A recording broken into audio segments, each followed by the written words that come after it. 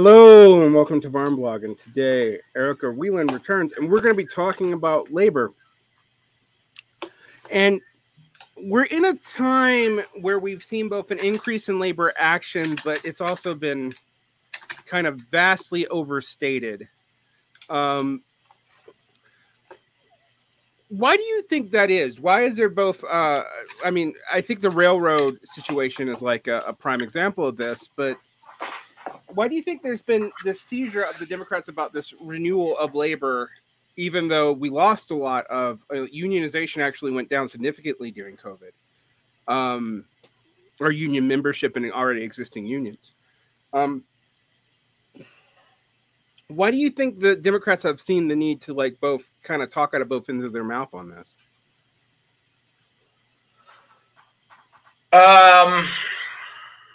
Well, the Democrats do rely heavily on the AFL-CIO for fundraising. That's one of their major non-corporate backers. And I think that they want to, I think that's part of it is they want to, they have to project the image of being friendly to labor in order to maintain the sort of rank and file consent within the unions. Because keep in mind, a lot of rank and file union members, to the extent that they get political attention, support Democrats because the Democrats appear to be the ones who are most friendly to labor. They are generally the ones who are willing to promote labor's interests to a obviously very limited extent within decision making. They have historically in the 20th century been the party that has most has passed the most legislation that allows unions to operate. Mm-hmm. And so there's this sort of association people have between Democrats and unions. But the Democrats obviously are a party of capital. So that there's a very limited scope with which they are able to operate. And they have competing demands. So what they want to do is they want to make it look like and sound like they're supporting labor while not really meaningfully doing anything to promote labor's interests. And so essentially what they want to do is they want to sort of keep the existing unions, the AFL-CIO particularly, in the fold and keep those union dollars coming and keep the union bureaucrats on their side and maintain the acquiescence of the rank and file to the bureaucratic system that they've established that allows them to maintain that control.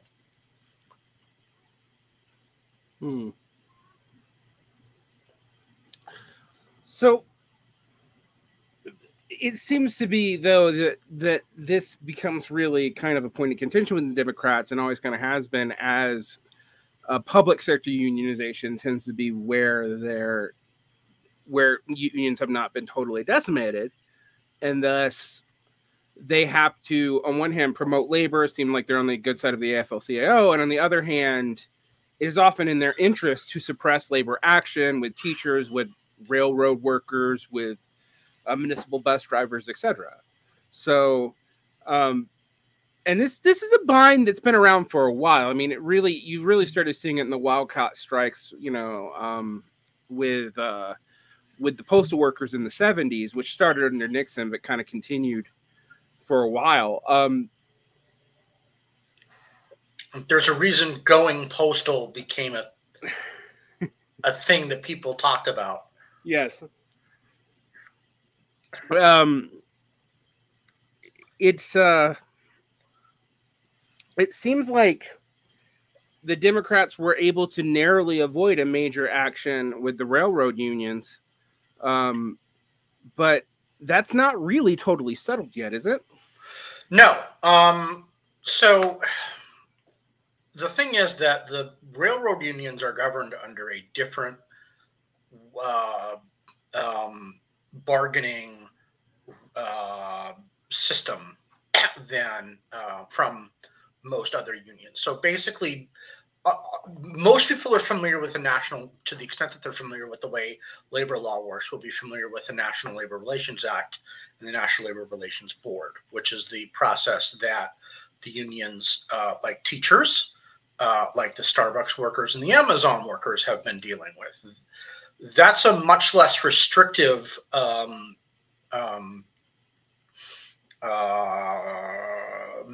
modality than what the Railway Labor Act imposes. So, for one thing, the Railway Labor Act explicitly distinguishes between two types of disputes: major disputes and minor disputes. Whereas in most places, you can conceivably take action over, if the boss decides to interpret a clause in the contract a way you don't like, you can take action and get the bosses to change their mind. Under the Railway Labor Act, you can't do that. That's considered a minor dispute. Now, if it comes to actually bargaining over the terms of the contract, that's a major dispute. But you have all sorts of roadblocks. You have to give 30 days advance notice. There's arbitration. We saw that the talks broke down, and so they convened a presidential emergency board, which made minor, uh, actually, no, didn't even make any like changes, to basically told the workers to get fucked. You don't contribute to profits, so you can have a wage increase, but that's it. If obviously, if labor doesn't contribute to profit, then why are they so desperate to keep people working? So then that every time there's a bargaining process, there's essentially a 30-day cool down period imposed under the RLA, and then everybody has to vote on it. Now, this latest proposal, there was a last minute negotiations between the White House and the unions and the railroads. And bear in mind, this is basically just the Class 1 railroads, which are the big long distance freight haulers. Mm-hmm. The Class 2s are not really affected. This is all between like Union Pacific, Canadian National, BNSF, CSX, and the big major freight hauler union railroads. There are a number of railroads that just operate like short distance routes between. There's a lot of railroads that basically just got established to move goods from a plant to a major yard or some other facility where it would go get put on a truck or something. Mm-hmm. But those are not really affected because they're not the ones who have been really like riding their workers to the extent that the Class 1s have. So this latest round of negotiations imposed another period where the membership has to look at the proposal and then vote on it. Now, there is an ace in the hole, which so far they tried, but Bernie blocked it, which is Congress can pass a special act to force the workers back to work. And this only happens in the Railway Labor Act. This is also something that's not featured in the NLRA. So railroad, and let's talk about what the contention was, because some of it's just basic things that most workers get, even in the private sector, like paid sick leave. Sure. So the Class 1s, BNSF is particularly bad about this, but technically railroad employees are entitled to 30 days of paid sick leave a year. or they're entitled to 30 sick days. That's I don't think that's necessarily paid. Mm-hmm. I don't remember all the details of the contract. I didn't get a chance to look into it that deeply. But that was one of the contentions, was having available paid sick days. Now the problem is that the railroads are basically saying, okay, yeah, you can take these days off, but you have to tell us well in advance otherwise we're going to count it as a violation of our attendance policy. Mm-hmm. So if you get sick and can't come to work, you can take your paid day off, but that counts as an unauthorized, unexcused absence. Ah, yes. Now, I've worked at corporations that had this policy where you had actually a very generous paid sick leave policy, but you actually could not ever access it because they would immediately punish you for it, for reliability and this, that, or the other, which was a way of like seeming like they gave you benefits, but really not. So that makes sense. Okay, so that's what's actually at stake here. Okay, that's been a huge point of contention because people have missed significant life events because they haven't been able to. I mean, there was a story about how one guy missed his wife in the hospital because he. So the way it works is the other thing is, like, you don't have like a regular set schedule. Right. You're on call. Now you're supposed to get 1 day off in 7. But what that means is, at the end of your 6 consecutive days of work, they park you in a hotel somewhere for the day, and then we're just waiting to get called back for whatever shift they want you to work the next day. You can work they'll call you for any shift. And you are on call. You must come in when they call you. Mm-hmm. But because one of the things that they've been doing over the past couple of decades is they've been increasing the length of trains, because they've had this whole precision scheduling thing, quote unquote precision scheduling, to where they'll try to like move everything going to certain points along a line at once, and try to use as few trains as possible to move as many goods as possible. So what'll happen is you'll get called in, and then you'll spend, hours sitting around waiting on all of the cars that are supposed to make up your consist. A train, when assembled, like all of the various cars and other components that make up the train, is called a consist. So you'll be waiting for all of the cars that are supposed to make up your consist to come in, and then you'll go out. So that can take hours because you're waiting on other trains to come in. Mm-hmm. Then they have to move everything around in your yard and get you set up, and then you can go. Mm-hmm. And then, and while you're in the cab, you can't have any distractions. You are supposed to be focused on your controls and the train controls at all times.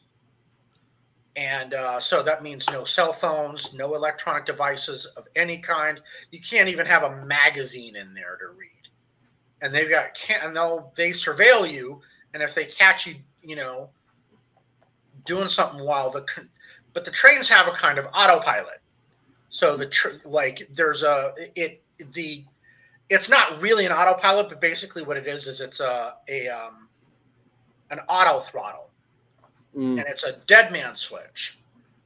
So as long as you are keeping essentially I don't know exactly how it works, but they've got a sensor that it's a pressure sensor. As long as you've got your foot on the pedal, so to speak, like, it'll maintain its constant speed. And the only time it's going to stop is if you remove your, like whatever it is that you're doing that indicates that you're at the controls, If you stop that, it'll stop. But it's on literally on rails. The train is not going to drift any significant distance while it's driving. So conceivably, if you're on a stretch of track where that there's not really going to be anything for quite a while, that you could conceivably get away with doing something like reading a magazine. In theory, this could be safe for you to be able to operate the train. That's not allowed. Another thing, right now that they're running with two-man crews, so you have to take turns, and you have to stop the train, switch stations, and then start back up again. If you want to switch off. So basically, you're sitting there doing nothing but staring at your controls for hours on end. That sounds awful. It's boring as shit. I can only imagine how boring that has to be, just sitting there doing nothing for hours and just staring at shit. And these trains are not supposed to. Things are not supposed to happen. Like, it's just supposed to work. If things are happening, then there's something going wrong. It's not like the 19th century where you had to constantly stoke it and pay attention to the boiler pressure and everything. Like, there's very little in the way of actual human intervention required on most modern trains. So are these regulations like things that are set up for a much earlier time period and just have been left for bureaucratic control reasons, or what's going on there? No, it's all about because what's happening is it's about safety. In theory, like, the ostensible reason for all of these regulations is safety, because trains constantly derail. The crews are always getting blamed for it because they're fatigued, because they're sitting doing nothing for hours, and they don't really have an opportunity to take breaks because they're under pressure to get it from point A to point B. It's similar to the way the truck, long haul truckers, you're under pressure to get from point A to point B in as short a time as possible. But you're constantly being thwarted by various factors. But unlike on a long haul trucker, you're not on the open road. You're literally on a set of rails, and you're not really going to go anywhere.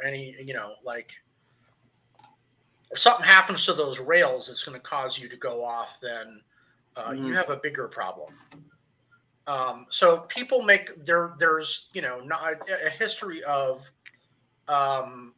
train crews making mistakes because they're tired or they're bored, and add to that the fact that the railroads do not maintain their infrastructure very well, and they're running longer, heavier trains on rails that are getting in increasingly worse shape, because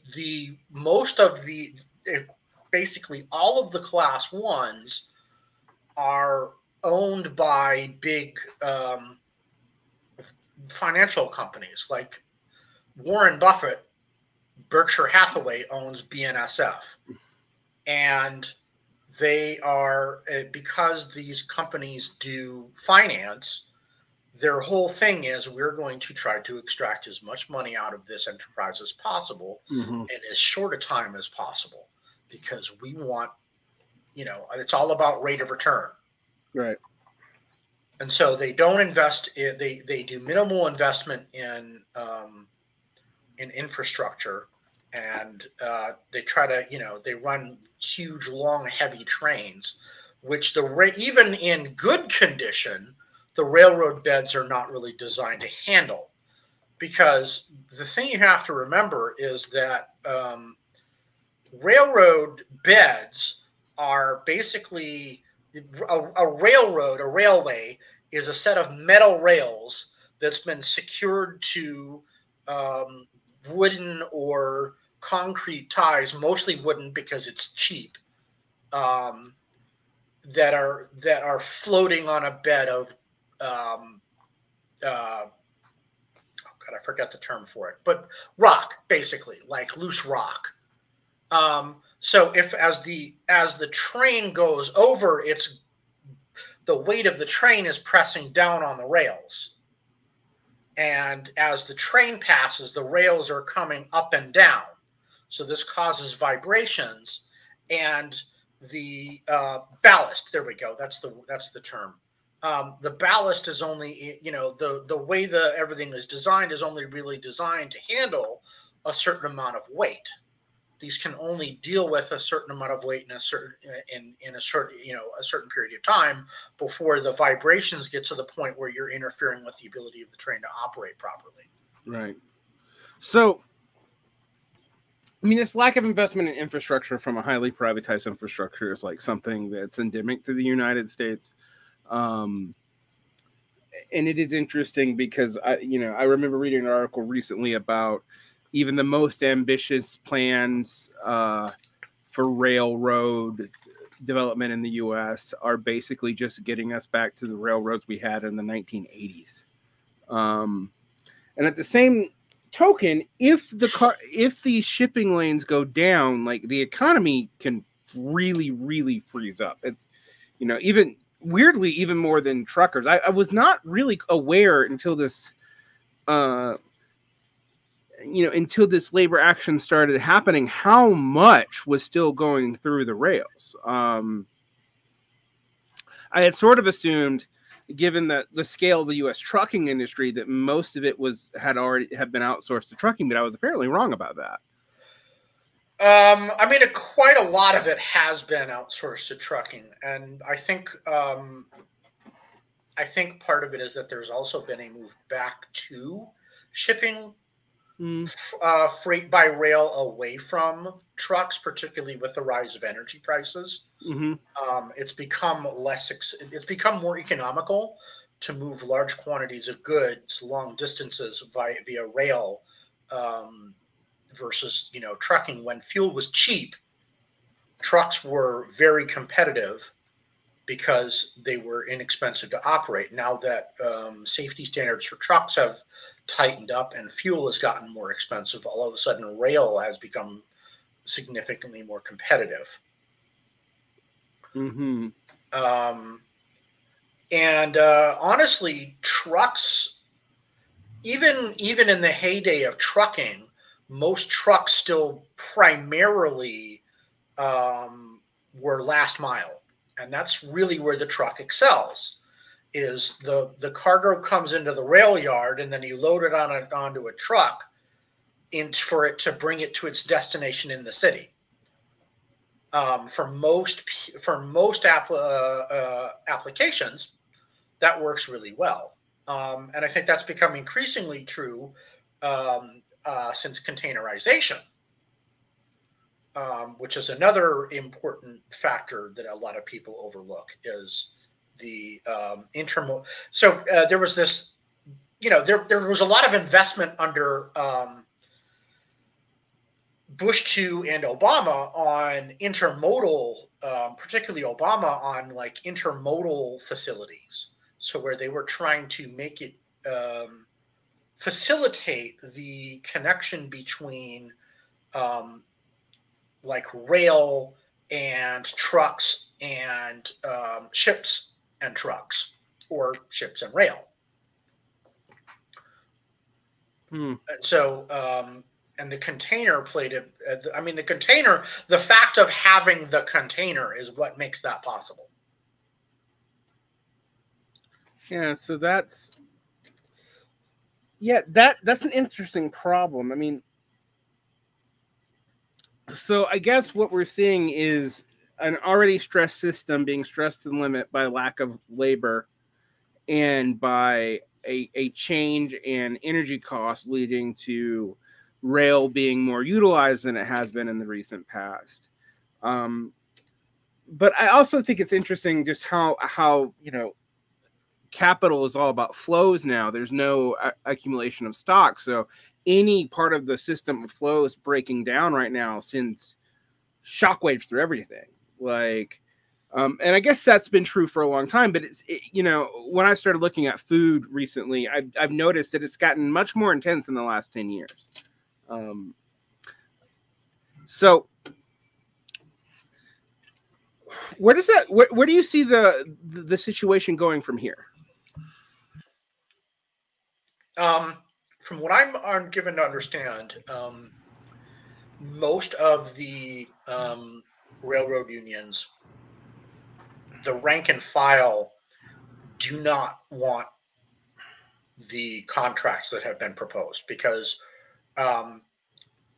they have the last minute deal that the administration worked out does provide for a couple of I think it does provide for a couple of unscheduled paid sick days, so where you aren't gonna, they can't ding you anymore for even just for taking one unscheduled day off, but it's only going to be a few, and then benefit contributions from employees will now be capped, whereas before there was no cap. So essentially what the railroads were looking to do was unload more of the burden of maintaining their benefits packages onto the workers.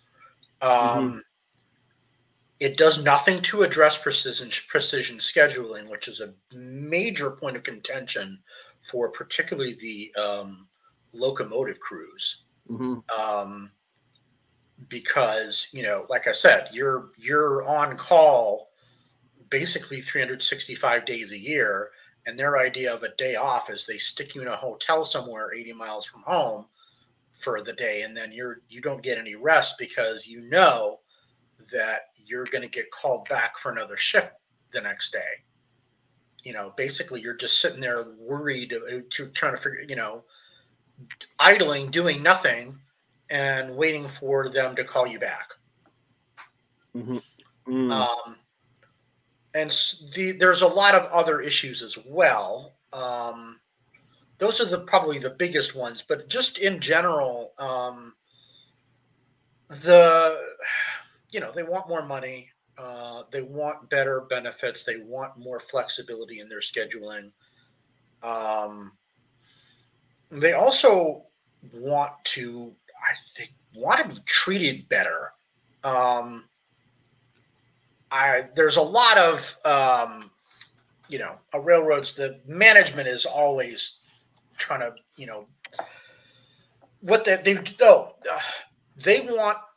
they're trying to stop one-man crews is a big thing.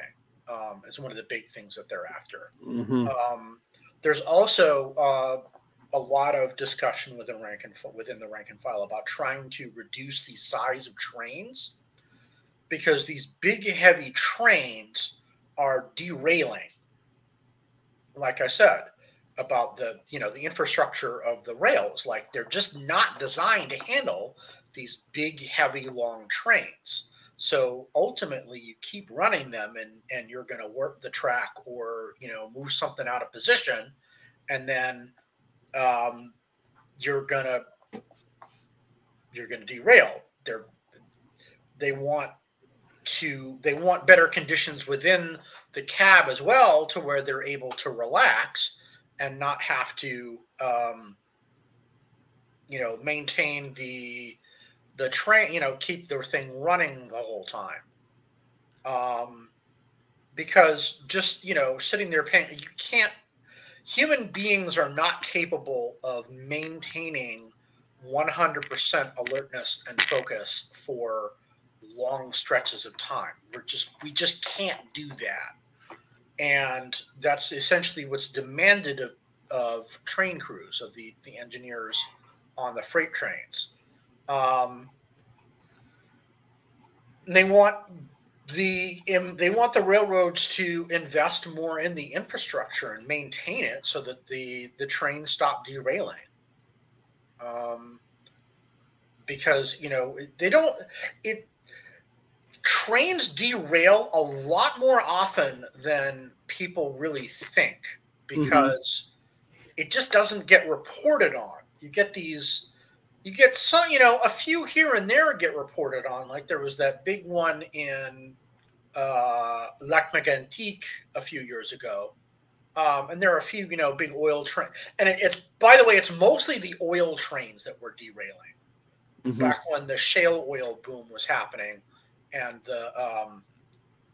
so particularly dangerous ones to derail too. Exactly. Yeah. And it's the ones. So what it has. The other thing is, which reminds me is, it's trains hauling large cargoes of liquids, particularly because whether it's oil or other, chemicals. Because what happens is so I mentioned about how like the rails, you create these vibrations. Well, the thing is, you start sloshing these liquids around. And if you set up enough wave in there, it's eventually going to, the mass of the liquid is eventually going to disrupt the center of gravity of the car. And all of these cars are linked. So if all it takes is one car to go just a little bit too far and, go over its, move its center of gravity to the point where it can't recover, and that whole train is stopping, and you're going to lose a bunch of cars. They're going to come off.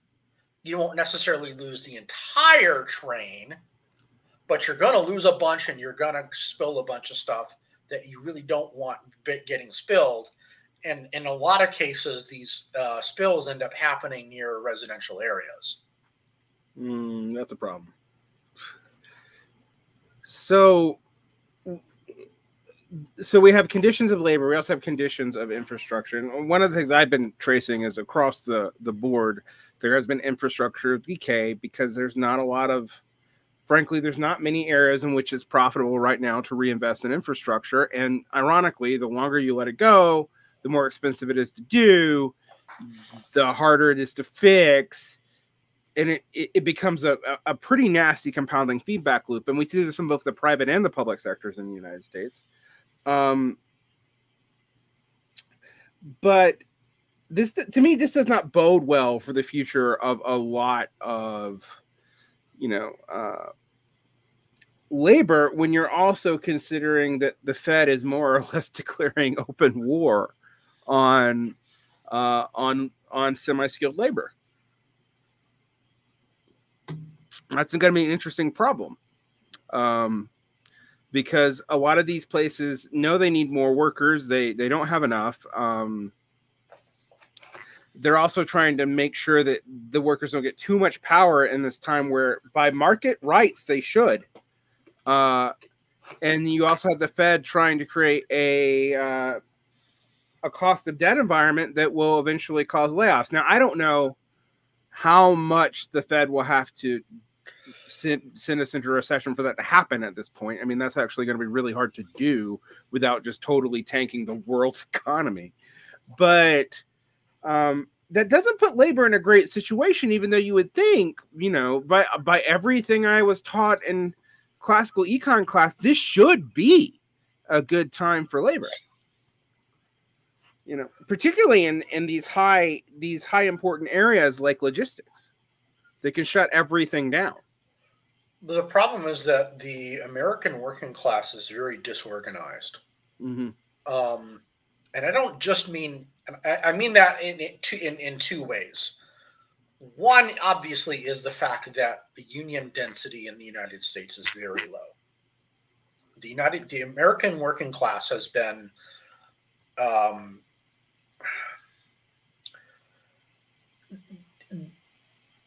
labor has historically never been as strong in the United States as it has in Europe,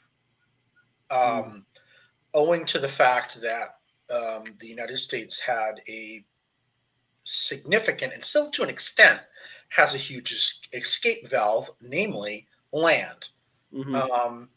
Workers could get out of being wage laborers by,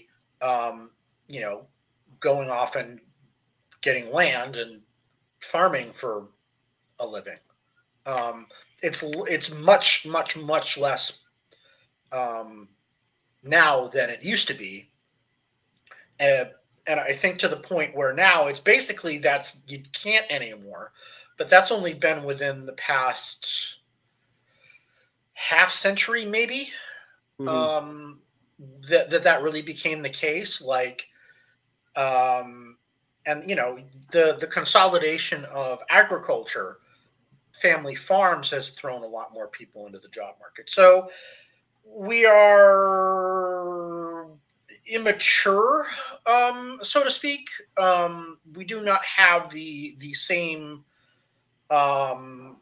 conditions that have required us to come together and act in concert with one another against our bosses. We've also been, I mean, this is true. The American unions have also historically been very conservative. While it's true that there have been rather conservative unions in Europe, there's also a very strong tradition of radical unionism in Europe. Mm-hmm.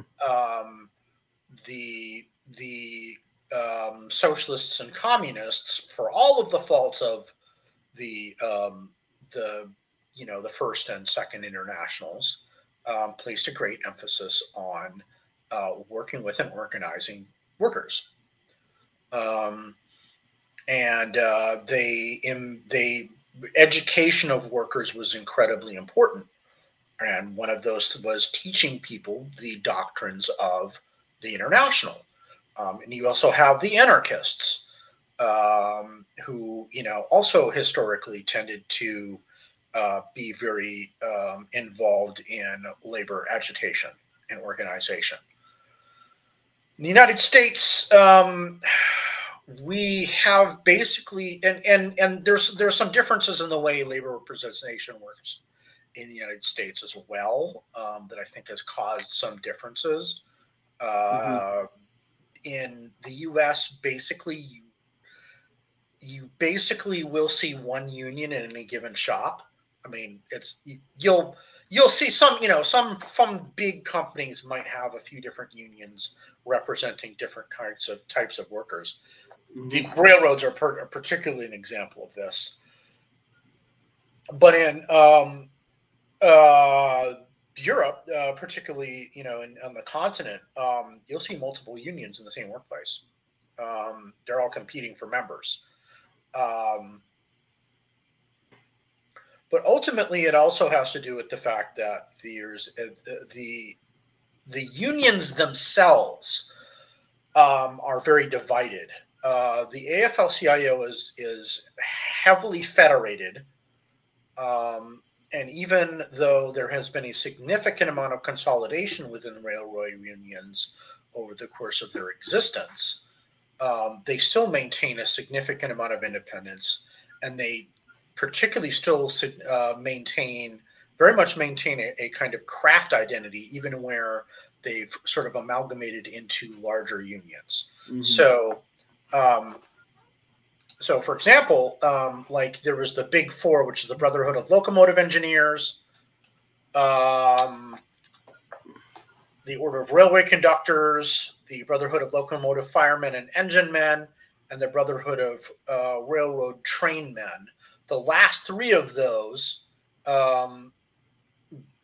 joined with the Switchmen's Union in 1969 to find the United Transport Union, and UTU would eventually merged with the sheet metal workers in 2014.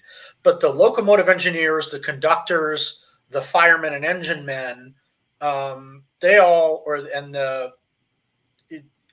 the train men. So the train men were basically like everybody all of the various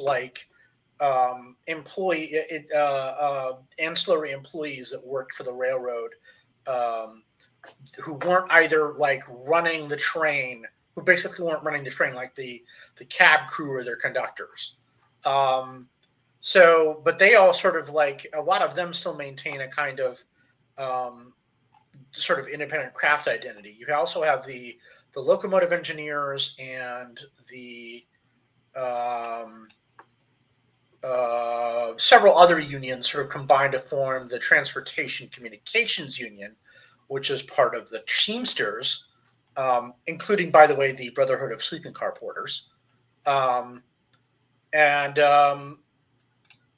you know, they're part of the Teamsters, but still they maintain a kind of independent. They still maintain independence within the Teamsters. They're not they're not like all negotiating with a united front. They all strike their own individual deals with the employers. Of course, the Railway Labor Act encourages uniformity encourages a lot of uniformity in all of this, because they're all working for the same employer, but it reduces the effectiveness of action if some part of the railroad is able to operate. And I mean, we learned that this was one of the key lessons of the American Railway Union in the 1890s. With the union that Debs put together. The problem was that the ARU was competing with the AFL, which most of the unions I just listed were part of. And of course, the AFL was incredibly conservative. Right. It was strictly craft. A lot of the unions that made up the AFL were as much fraternal societies as they were labor unions. They were almost yellow card guilds, really. Yeah, I mean, they were mutual benefit societies as much as they were fraternal benefit societies as much as they were actual labor unions. So a lot of them just decided that they didn't want to go on strike. Most of them actually didn't really favor the idea of striking. They thought that the interests of labor and capital were more aligned than they were opposed, and they felt like strikes were ungentlemanly. They could reach deals by just negotiating with the bosses. So now, obviously, they didn't learn from the 1877 strike when they got. I mean, I guess they did learn, but they learned the wrong lessons from the 1877 strike, which was put down by force. But there was, essentially my point is that they prefer to maintain their independent interests and negotiate in the particular interests of their workers rather than coordinating with the other unions and insisting that you deal with all of us or you don't deal with any of us. If they want to, if they're going to maintain these independent unions, then that's what they need to do.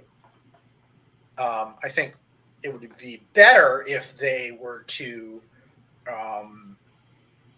actually, more formally merge and negotiate as a single block, united under a single common organization.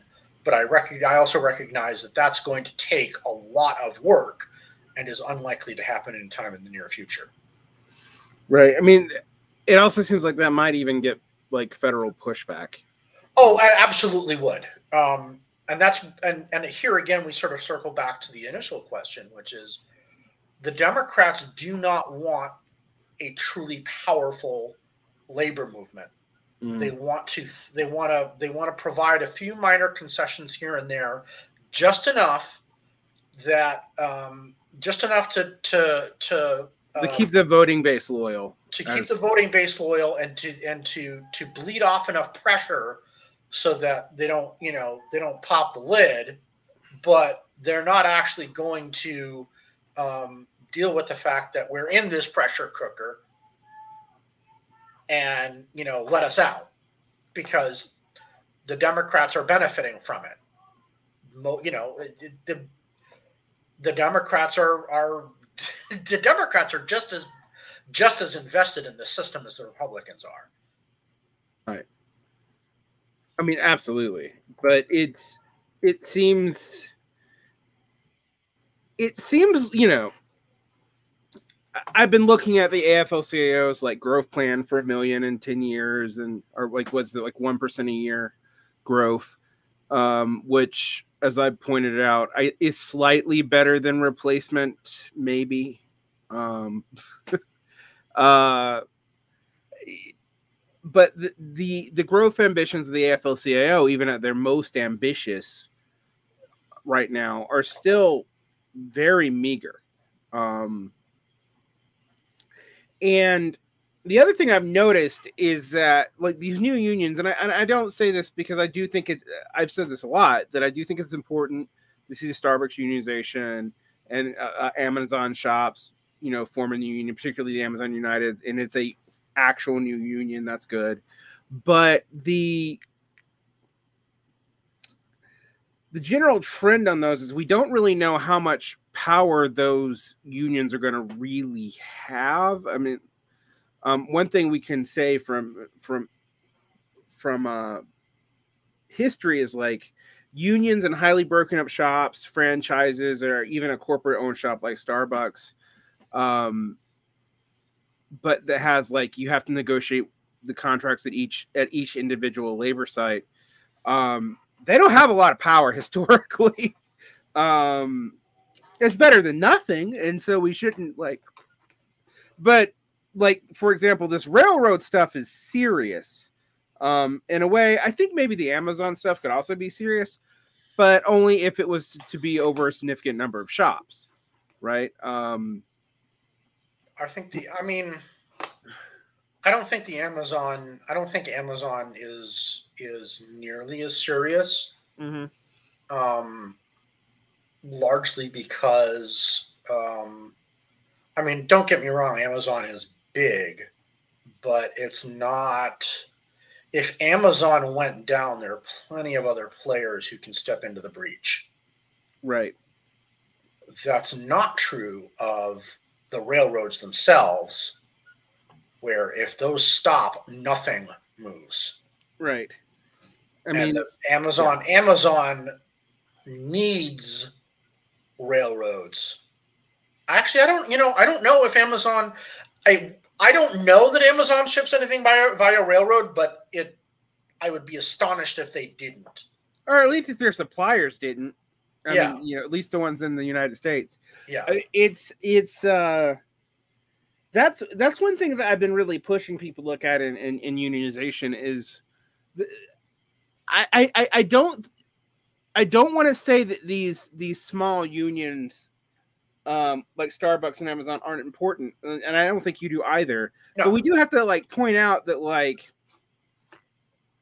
so one thing I'm noticing, for example, is teachers unions have been mobilized for the past, like, 6 years, and after COVID, a lot of them, now this is not true for all of them, and I don't want people coming on me saying my union isn't like this, particularly if you're in the industrial Midwest where the unions are still pretty active, but we're just seeing people quit.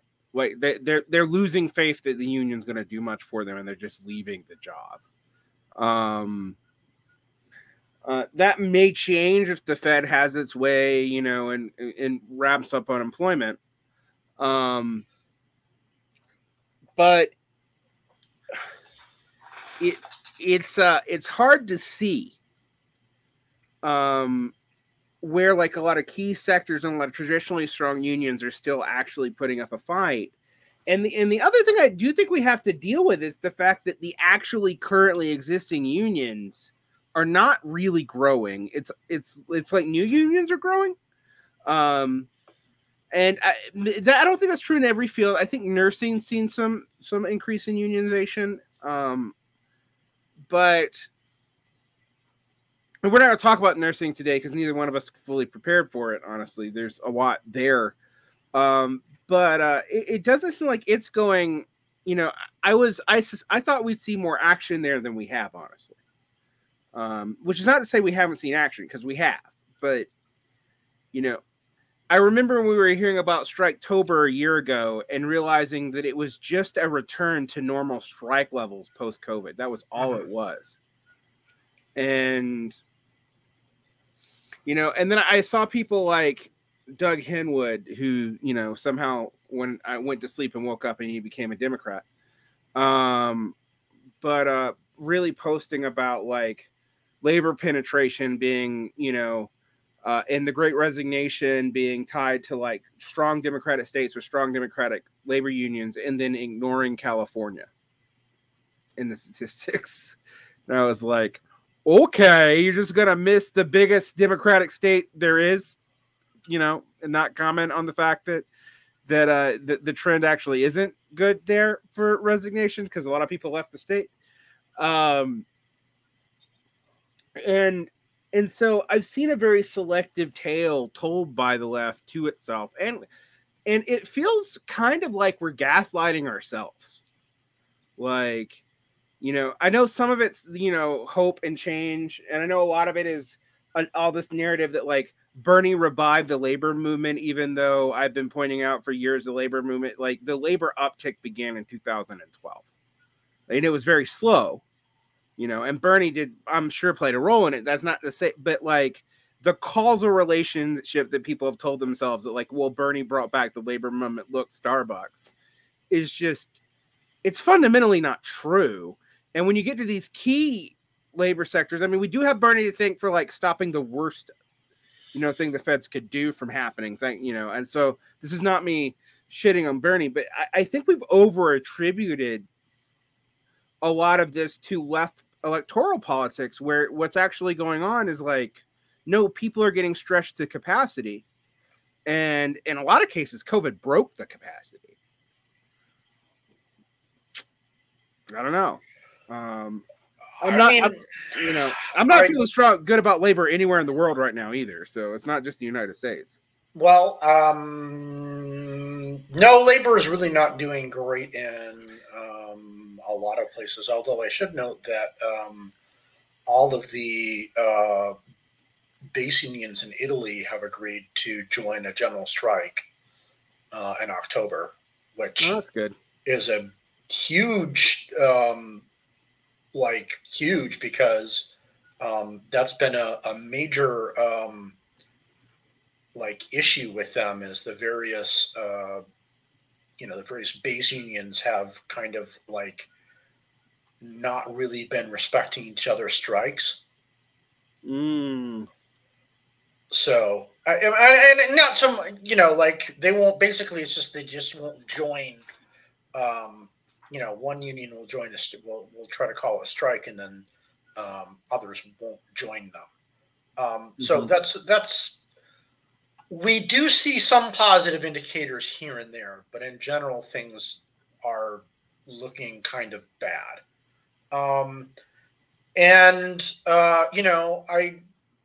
I think we have to look at the legacy of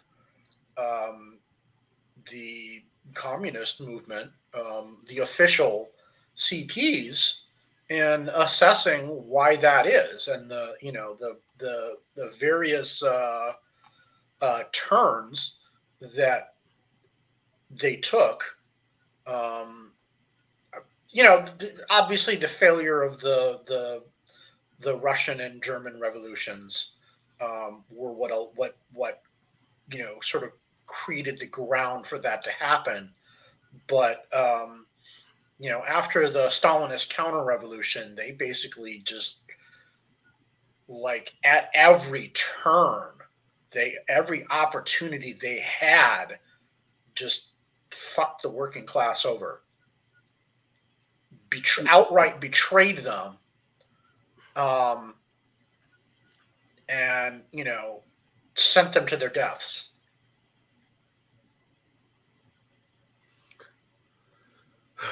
I mean, I think when you look at the official CPs, what we've seen over and over and over again. I mean, one of the things I've just been flabbergasted with studying Latin America is that often the socialist parties and the social democratic parties are actually often outflanking the CPs to the left, which isn't saying much. And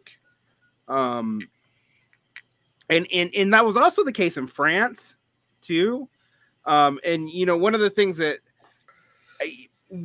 everyone likes to blame postmodernism for the decline of Marxism in France, and I'm like, I think it's the other way around. I think postmodernism is literally the result of the decline of Marxism in France because of the communist inability to deal with the Mitterrand government, and because of the Mitterrand government's flirtation with neoliberalization, that we started getting these sort of like weird ideological bizarro spinning wheels that when combined with France's like superstar, you know, savant culture led to this particular thing. But I think it's weird to think that caused the downfall of Marxism in France. And in fact, you can explicitly tie it to like thinkers trying to deal with official CP policies in the 1950s and trying to justify this or that or move this or that away from this other policy. And I very much think in all these narratives, labor often isn't discussed by people studying the communist movement, which is kind of insane. Actually, you know, it's like we're not talking about the people that are supposed to be our subject. Like, I mean, you know, you're not even talking about the peasantry. I mean, I guess you're talking about students and professors. Like, you're not, you know, and like what the official CP is doing to like pivot itself in negotiating between Eurocommunism and Moscow.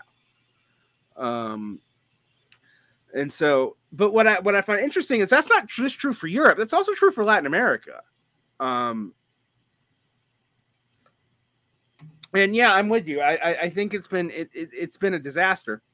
And we covered why the Nordic countries are probably where this has happened the least thoroughly. They too have, I mean, they, you know, when their unions were subsumed to the state, in which and like Sweden, that actually opened them up to being participants in neoliberalization and in wage suppression, the unions themselves, which of course, decrease their popularity. And people are often not aware that happened, and that was part of the rise of this right-wing movement in places like Sweden. Now it's, you know, that's not as acute in places like Denmark and Norway, but you see similar trends and you see similar politics, right? I think we do have to realize that like labor in America's really got to do something much more drastic and much more pointed at places where it really hurts. Or it's going to be really vulnerable in the coming years as like the Federal Reserve isn't even pretending anymore not to be hostile to labor. I mean, I've been trying to point out to people that like the Fed used to explain how raising the interest rate worked by increasing savings. They don't explain that now. They literally saying it's putting pressure on labor, you know, making, you know, adding, you know, increasing nominal unemployment to what the like 5%. I don't even know how they're going to do that, by the way, but still. I don't know. I mean, I obviously they are looking at the way that the protest movements have been co-opted and rendered irrelevant. Even with the George Floyd protests, like look how quickly that got taken over and just completely neutralized. Right. Well, I mean, I can think one of the more popular things I've said is we've seen two BLM movements co-opted, and the more radical they are, the faster they were co-opted. Like, which I think that points to them not really actually being very radical. Right. They were. This is the problem that there's this really bad habit of examining, of just taking things at their appearances and just allowing the sort of performative aspects, the use of this, radical language, and the posturing, and the sort of like displays to be indicative of the real content of these movements. And time again, we see that the real content, that they do start off, let me amend that. They do start off quite radical. The problem is that they then very quickly become de-radicalized, and that the language doesn't change. The language and the imagery gets co-opted, right? But the actual movements, because they're not organized, because we don't have this level of organization, everybody just sort of joins together spontaneously, and then they don't know where to go because they don't have a plan, because there's no foundation, there's no organization to keep this going forward in that direction. The forces that have the organization and the resources are precisely those that end up moving in, taking over, and neutralizing these movements. Right. I mean, basically, that you see with BLM, we saw instant and often competing NGOification of groups, many of which have been involved in financial scandals. I mean, and that's not to me, that's not a point against the idea of Black Lives Matter at all, but it shows you the shifts. I mean, there's also other shifts. Like I have pointed out to people, we have now seen 2 cycles in a decade where the concerns of Black Lives Matter move from stop killing us to abstract representation amongst middle class and upper middle class jobs. Like, we've now seen it twice in a decade under the same umbrella with the same name. It's not even like different movements. The first, we saw the movement from Black Lives Matter from Ferguson into campuses. And the last time we now seen it basically from, the George Floyd insurrectionary protest, whatever you want to call them, into increasingly like HR statements. And, so much so that, people like there has been increasingly people from the anti-Adolf Reed school talking about elite capture, and it's kind of funny because they think they're arguing against what Reed was saying, and Reed was actually, that was his whole point, is like, no, this will be instantly co-opted by a certain leadership class in a declining field of jobs, of an elite, particularly where this is not based on production. And I'm not getting into like non-productive workers aren't proletariat and that bullshit, because that's a distraction. But there is a real sense in which we've seen this happen over and over again. And what I find fascinating about it is labor has been involved both times and kind of sidelined both times. So the municipal, busing, bus unions and stuff helping out during the Floyd protest was actually of logistic importance. And that has not been paid back in any way. And so, I think it's led to a kind of burnout. And frankly, you and I probably, I don't know if you agree with me on this, the only reason we're not seeing a major right-wing backlash being successful is that the right has catered to certain cultural notions that are profoundly unpopular and get people all up in arms immediately, rightly so. I mean, this is not me belittling that. And so what you see is like cultural overstretch immediately, from the right, and that's the only reason the center left has not just like collapsed, or liberals, whatever you want to call them, has not like collapsed under the weight of their failure to do much of anything. I think the right is playing the same game with their. Mm-hmm. They're playing the same game as the Democrats do with us, with their people. Would you like to go into that just a little bit? That's be a last question for the day.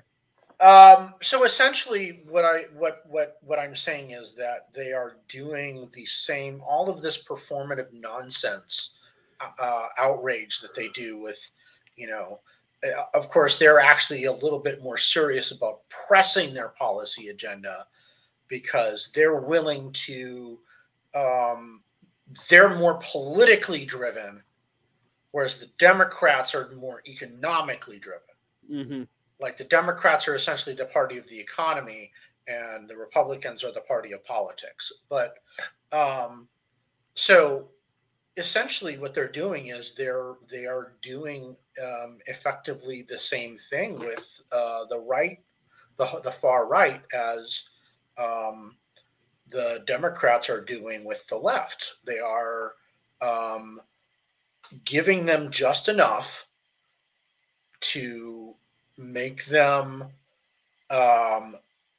accept the identification with the Republicans and keep them coming out to the polls and voting Republican and giving them money, but not enough to actually give them what they want.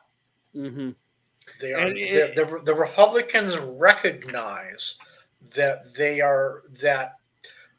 Republicans recognize that there's a limit to how far they can go and still maintain the status quo. Things are very dangerous right now because of the economic crisis and the deepening crisis of confidence in the state. And so both sides have to play very carefully. They have to play their cards carefully. And the Republicans, the Roe v. Wade going away is part of a need on the part of the capitalist class to kick reproduction back into gear.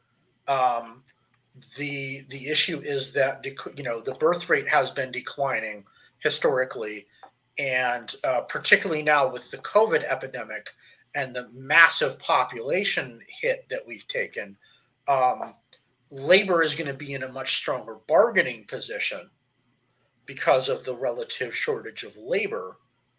Do you really think they've thought that out? Like, I've heard this, and I get how this theory works, and I've thought about it a long time. I don't know how clearly they've thought it out. I don't know that they've necessarily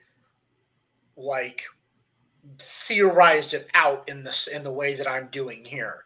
What I'm saying is I think these are the forces that are at play that are pushing them along, and their policy, their policy agendas. Well, I mean, I find it interesting because it also seems like the Republicans keep on telling the Republicans to shut the fuck up. Like, I mean, the amount of like Mitch McConnell being like, Lindsey Graham, don't do this. Rick Scott, we didn't actually mean for you to say that we're gonna like neoliberalize all the, the pensions right now. This, that, and the other. It does seem like they've managed to shoot themselves in the foot, but it also seems like there's imperatives driving them to do it that aren't entirely clear. And, some of this is a lot of the more horrid stuff that happened in the Trump administration has actually been maintained by the Biden administration. I mean, particularly, not all of the immigration policies, but a lot of them. We have not gone back to pre-Trump norms, although, I mean, even pre-Trump norms are kind of exaggerated because Obama was also a heavy heavy deporter. Obama fucking not enabled people like ASCOM was an Obama as secure communities. Was an Obama era policy, right? Was an Obama era. It was like Obama pioneered that, and literally secure communities was fucking knocked with enable. Right. INS would show up in the middle of the night and deport people. Right. I mean, this is the crazy thing about.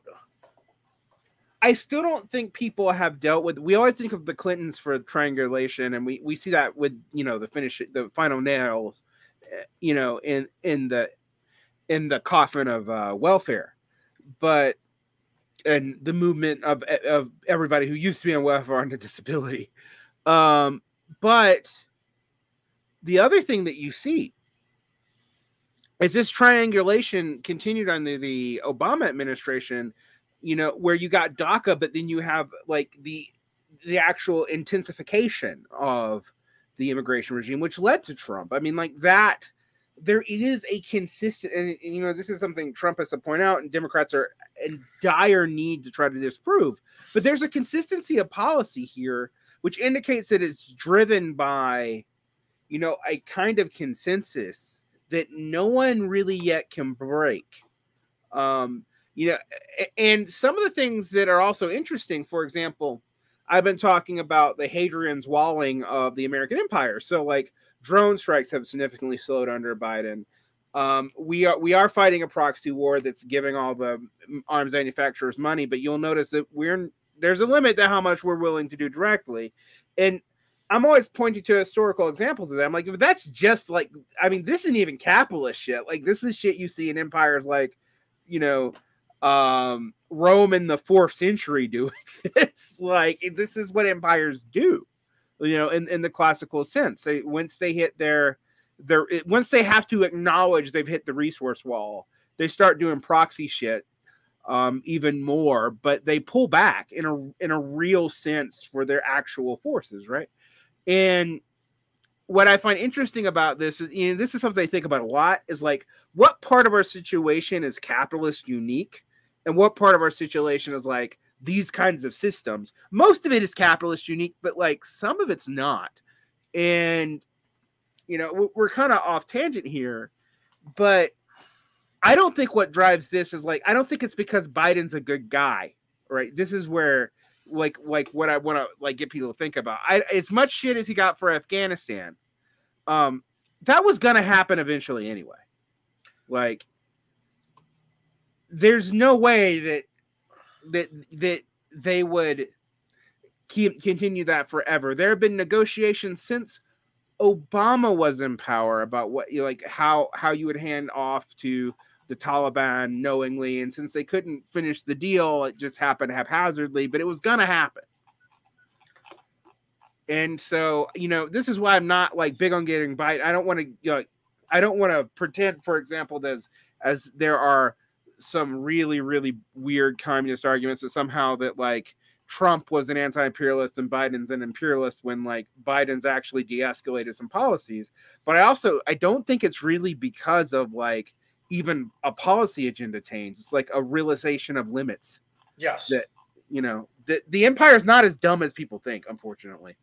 No. Yeah. So that sort of leads me with a couple of thoughts to close with, which is, one, there will never be, so long as capital is the prevailing mode of production, there will never be an anti-imperialist candidate in power. Like, all capitalist states, if not already imperialist, are proto-imperialist. Yeah, they would love to be. They're either imperialist or imperialist in waiting. Another thing is that what we have to understand, one of the most important things people need to understand, is that while these are real flesh and blood people in these positions, they're also acting as character masks for forces that are outside their control. Right. There are social dynamics occurring that exist because of because of the relationships between people that capitalism has created, and are making decisions under circumstances that were framed by decisions that were made years or even decades ago. Men make their own history, but they do not do as they please. Right. The weight of all dead generations weighs like a nightmare on the brains of the living. Which is a way to say that the style of this can change depending on the leader, but a lot of the actions, they might be administered differently, but they're going to pretty much turn out a certain way.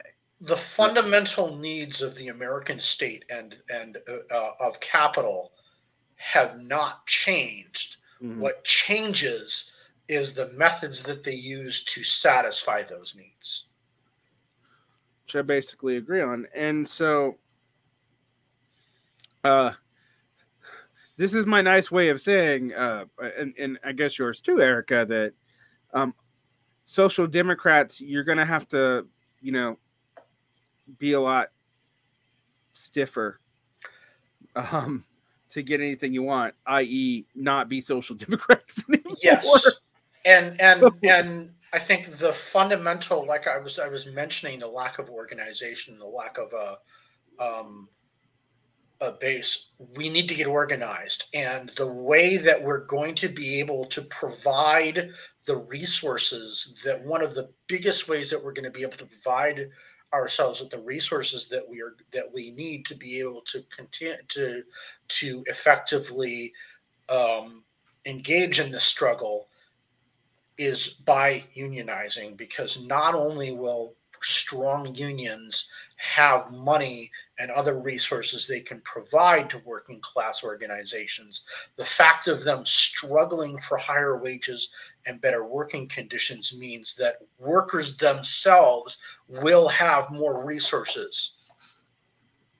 And this is why one of the reasons that that organizing unions and engaging in struggle for at the point of production, not just to overthrow capital, which is necessary, but to build the level of organization, to develop the skills, and to acquire the resources that we're going to need to accomplish that. Mm-hmm. And that's what unions are for. Right. Yeah, agreed. I mean, this is why I've not taken the classical councilist position against unions, because I think it ignores the need for capacity, which unions build, and we don't have another way, at least at the current time, to build it, and no one proposed any other way to build it either. So, and I think that's the key point of why we should really follow this labor stuff, and why we should even be, why we should look at labor built power probably more than reforms. I mean, you and I might take slightly different views on reforms. Actually, I'm pretty sure we do. Actually, but the kind of depends on the. It really does too. Yeah, like I'm not one of these people who would be like, well, don't argue for socialized medicine because it's gonna just save capital, and I'm like, well, that's not why you argue for socialized medicine. Right. Laborers being alive is and debt peonage is usually a good thing. Like, even if that is a capitalist vice. Same with minimum wage. I've been involved with earlier. I was involved with Marxists who opposed minimum wage altogether, which I thought was crazy. Even though I don't think a minimum wage that would actually be high enough to work will never happen, because it would like collapse things, honestly. But yeah, I mean, I don't. So yeah, I think that would get into a whole entirely different conversation, debate, right? One that I think you and I are actually probably share opinions on, but I think is beyond the purview of our talk today. Well, I'd like to thank you for coming on, Erika, and we're gonna try to get you back on in a couple months. Which hopefully there'll be good labor news to talk about. But I'm not crossing my fingers. So we'll see. We'll see. Yeah. There's a lot of incentive right now. There's a lot of pressure right now. I think one of the reasons that the administration decided to work out the deal it was because the closer they can kick the can to down the road to the midterm elections, the more pressure there's going to be on the workers not to go on strike, lest by striking they make Democrats look bad and invite people to vote Republican out of anger because all of a sudden they're not getting what they want.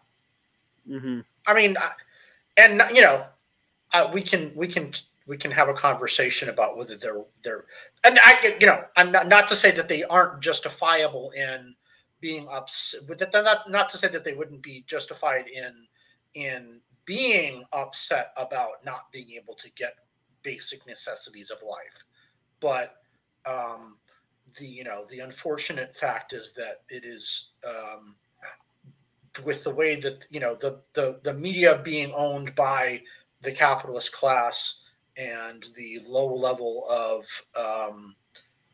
class consciousness amongst the working class right now, they're more likely to blame workers for it than they are capitalists, even though ultimately the capitalists are the ones mostly responsible for the fact of the workers being in the condition that they are, to where they want to go on strike like that.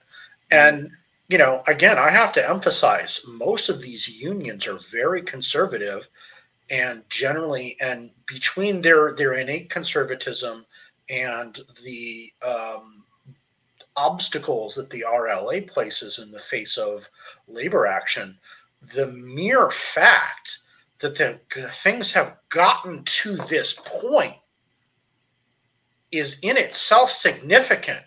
It means that the workers in these unions are really pissed off and are like close to being ready to fight. And these are people who have not have historically been reluctant to engage in this kind of action. Right. Yeah, agreed. And that's an important point. When you start seeing these more conservative unions and these craft adjacent unions do this, it means things are getting really bad. Well, thank you for coming on. And like I said, we'll see you again. Is there anything you'd like to plug on your way out? I know we have to do the Rentier shindig at the end. I just invite people to follow the reports that the International Communist Party, does on labor activity. We try to keep track of what the working class is up to around the world. And what's one of our main things is promoting this kind of activity and encouraging people to work together in the common struggle against our class enemy. Well, thank you for coming on, and people should check that out. And I will probably try to put that in the show notes. That's the International Communist Party, correct? Correct. www.international-communist-party.org. All right. Thank you so much. Have a great day. You too.